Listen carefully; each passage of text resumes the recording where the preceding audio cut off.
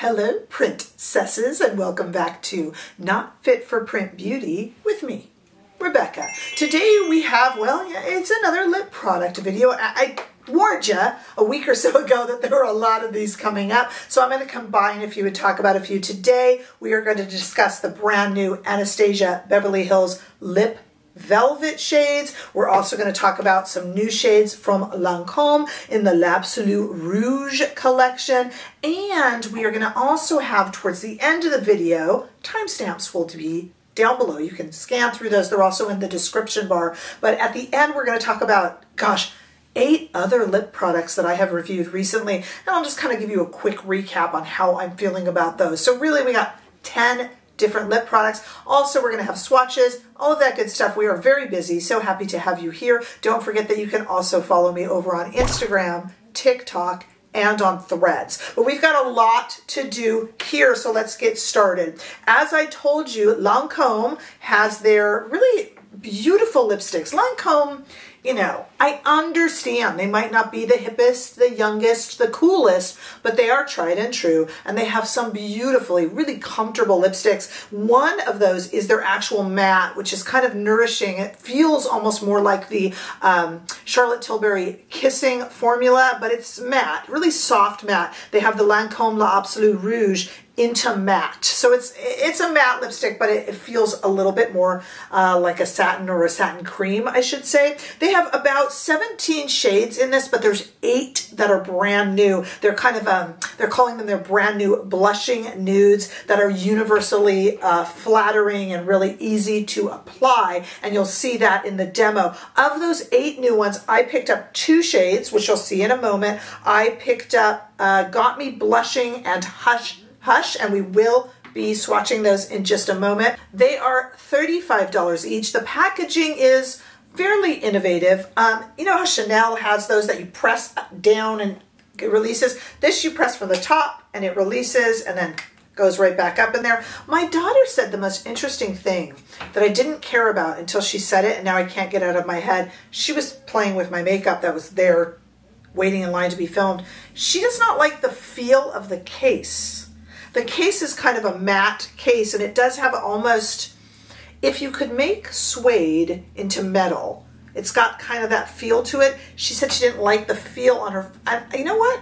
She's right. It's got a weird feel to it, but it's got a really super cool way to use it, I will say that. Okay, now a lot of you might be here for the Anastasia Beverly Hills Lip Velvet. That was a little bit controversial. I'll tell you why in a moment. So this is the Anastasia Beverly Hills Lip Velvet. It is $24, a little bit cheaper than Lancome, and comes in 6 shades. I picked up 2 of them. You'll see them in a moment, and you'll see them in the demo. I picked up Pure Hollywood and Parchment. This is a matte liquid mousse. It is very smoothing. It is not a liquid lipstick that is supposed to be non-transfer proof. Neither of these are transfer proof. I mean, the Lancome is a regular old lipstick, though a soothing one, and this is a regular old lip mousse. It's not, you know, it stays around. It's long wearing, but it's not meant to be transfer proof. Not that kind of a liquid lip. And they are very controversial in the fact that I've heard, look, I try to stay away from reviews as much as I can before I form my own opinions, but I am out there on social media and beauty social media, so I do hear a few things. And these were controversial. A lot of people didn't like them. I'll just say from the onset, and we'll talk about it afterwards a little more, but I disagree. I think they're lovely. So, I mean, you know, spoiler alert. But we'll talk about that more after the demo when I give you my thoughts on these and 8 other recent lip releases. This is, as I said, a mousse. It is smoothing. It is, I think, very, very pretty. I am currently wearing, just so you can play along at home here, I am currently wearing the Parchment shade right now, but you'll see these more in the demo. Let's take a look at these in 2 different lightings. First of all, here we have 4 swatches, 2 Lancome and 2 Anastasia. On my arm first in studio lighting, we have the Lancome 440 Got Me Blushing next to the 320 Hush Hush, followed by towards my wrist 2 Anastasia Beverly Hills Lip Velvets, 1 in Pure Hollywood, and then all the way to the right is Parchment, which I have on my lips right now. Let's take these outside now into the warm, California sunshine. Take a look at them out there where you can see them a little bit better, I think. They're really pretty. I tried to get up really nice and close for you to see those. Now what I want to do is I want to go to a demo of me trying all of them on. You are seeing me wearing, of course, the Parchment Anastasia shade, but I want you to see all of them on me. Give me your feedback and your thoughts on the shades. Let's go to that. And then after that, we are going to talk about my feelings on these and if you need to buy them, especially compared to like 8 recent lip releases. 8. That's how many we've had. It's pretty crazy. Also, if you would do me a favor, take a look and make sure you are subscribed. And if you're not, hit that subscribe button. It's very, very helpful to the longevity of my channel if you could do that. And don't forget, all of these products are indeed linked below for your purchasing pleasure, but there's also information on our private $4.99 a month membership group where we have weekly private lives. We have a lot of fun. Super thanks and all that is down below. Let's go to the demo.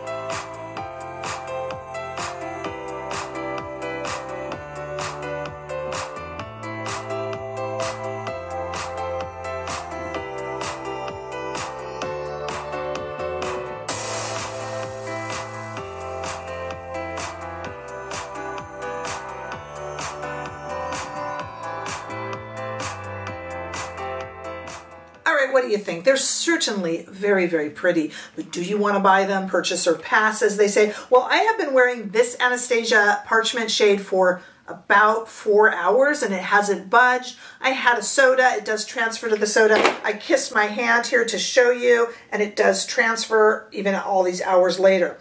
However, it is lightweight. It is comfortable. It is a true mousse. I have no problem with these. I know there were creators on TikTok, some possibly didn't like it.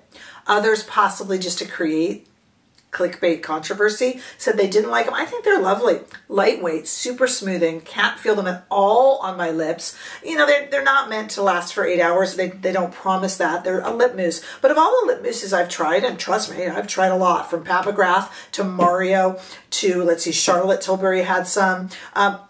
These are probably my favorite. They're super lightweight. They're really creamy, really easy to apply, beautiful packaging, good fair price for high-end makeup, $24. I like them. If you like lip mousse, you'll like these. Oh, NARS had one. This I think is my favorite of the bunch, so I'm not seeing the controversy, sorry. The Lancome, super cool packaging, also very creamy, super comfortable. They're a matte, but they feel like a creamy satin. Actually super lightweight on the lips. You would have to be a big Lancome fan in order to try these, or need specifically one of the colors, you know. They are, when all is said and done, just a lipstick, and there's a lot of competition for that. I'd mentioned that weird feel to the case. I can't get over it now that my daughter has said it, but they do have that really neat kind of, looks like, you know, Q would have this from James Bond. So that's really cool. They're incredibly comfortable, incredibly creamy, incredibly pretty. Long wearing, you know, no, they're a lipstick. They're a regular old lipstick. I don't know, as long wearing as any other fairly long wearing lipstick is. Nothing to write home about. $35, a little bit pricey. Lancome. You know, I love their complexion products. We love their mascara. For lipstick, they can look and feel a little bit old-fashioned. If you buy these, though, you will not be disappointed in them. If you're not usually a fan of Lancome lipstick, what would draw you to these? Frankly, I'm not so sure anything would. I'm just being honest. What do you want, you know? Okay, so let's compare these two. I have 8 different lip products that I have reviewed in like the past 2 weeks. We always have a big slew of lip releases at the beginning of the year, right? I'm going to take 2 of them out of the running. One of them was the Tom Ford Gloss Luxe in the Soleil Neige packaging. Those were just re-promotes, so we're not going to talk about that. And one was the Hourglass liner. We're going to call that a liner, not a lipstick. That's a fantastic product. That's going to go down as one of the favorite lip liners I have ever used. Honestly. And you know, I can do a longer lip product video. This is a really quick recap just at the end here, just for you guys. Because we've done so many in the past few weeks, but you know, I can do a longer one. So let's talk about it. Let's first talk about the Makeup by Mario. We have the Makeup by Mario Super Satin Lipstick. If you put that up against the Lancome, I would buy the Mario.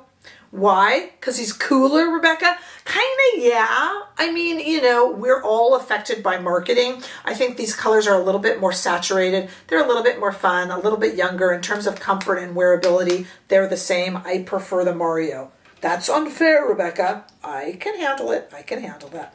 Rouge Dior. Dior is slowly, as you know, and as you've seen in the video I did, I've reviewed all of these lipsticks we're now talking about. And I will link all of my lip product videos at the end of this video. So if you're interested in seeing more lip products I've reviewed, they'll all be there on a playlist at the end of this video.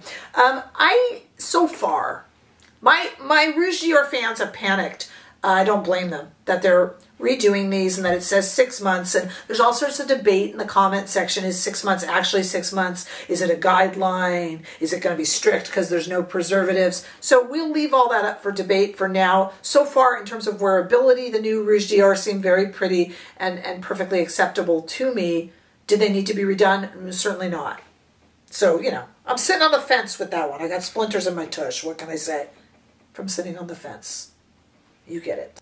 Let's talk about the Tarte Maracujá Lip Plump. This is that one that's been all over social media. You click it up and, you know, I'm not going to swatch these because I did a review. You know, and it's really metallic and supposed to be super glistening. It smells like vanilla.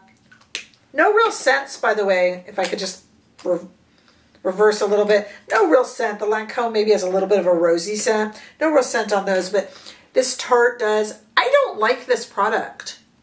And everybody tells me I'm crazy. Maybe it's just that it's aimed at like 18-year-olds. I just find it way too metallic and way too dark. I don't know what it is because I think I'm in the minority on this one. I just think these are ugly. Oh my God, nobody else has said that. I just think they're ugly. It's just personally. Okay, let's go to some glosses. Okay. Speaking of Dior, Dior Addict Lip Maximizer released some new shades that are all absolutely gorgeous, absolutely beautiful. If you can't afford the splurge or you've done something and you deserve a treat, you've stuck to your New Year's resolution, something, you want a treat, get one of these new shades of this Lip Maximizer. I will put that review at the end of this review. They're such a treat. I love them, and they don't make you run around screaming in pain from the plumping. They're just lovely. Saving my favorite for last. Let's talk about Gucci Hydrating Plumping. The Suzanne Brown shade in this is amazing. First of all, the packaging on this is gorgeous. I've reviewed this already. This, everyone's like, oh, what's the plumping like? It's cinnamon, it's menthol. It has a little bit of an old stale cigarette smell to me. I'm not a smoker. But it kind of smells like when you would walk into a room where there's been a lot of smoking and it's gotten into the upholstery. It does have that scent when you first open it, which is clearly not a compliment. But as you wear it, it's gone pretty much immediately. I think that's a really fun product. I am suckered in by the pretty packaging. And this Suzanne Brown is like a warm version. I show you it in my review, so you'll have to refer to that. But this is like a warm version of the Fenty Chocolate. It's even prettier, and I love that Fenty shade. And my favorite, laugh at me if you want, I don't care. My favorite, the Too Faced Kissing Jelly. So this comes in quite a bunch of different shades. They all have a scent and indeed a taste. Not that we are eating our lip gloss, but sometimes you can't help it. They are so fun, so retro, so pretty. I cannot put these down. I want all of them. Yes, they are young. Yes, they are fun. This and the Dior for the glosses, these new Lip Maximizer shades, and this is an entirely new product from Too Faced, this Kissing Jelly. Oh, they're so lovely. And of the lipsticks, I like the Mario the best. even more than the Dior, just because I'm mad at Dior. They didn't need to reformulate. That's why. And in terms of lip mousses, these Anastasia Beverly Hills are incredibly smoothing and lovely. I really like them. So that's what I would spend my money on. Anastasia Beverly Hills, Too Faced, Dior, and that one brown Gucci shade. The other, you know, and Mario. You don't need the Dior. Why'd they reformulate? And the Lancome, they're nice, but they're a bit stodgy. You know what I mean? A bit stodgy. I don't know. This is where you come in. Tell me what of these lip products, so this is, we talked about like 10 different lip products, have you purchased? That's in the past 2 weeks. Are you crazy like me and purchased them all? I don't know. You'll have to tell me that. This is where you come in. Tell me what your thoughts are. I don't care if you disagree. I love the dialogue. Again, this is what makes us a community. Let me know what you think. Make sure that you share and like and, of course, subscribe. And I look forward to seeing you all in the next video. Bye-bye.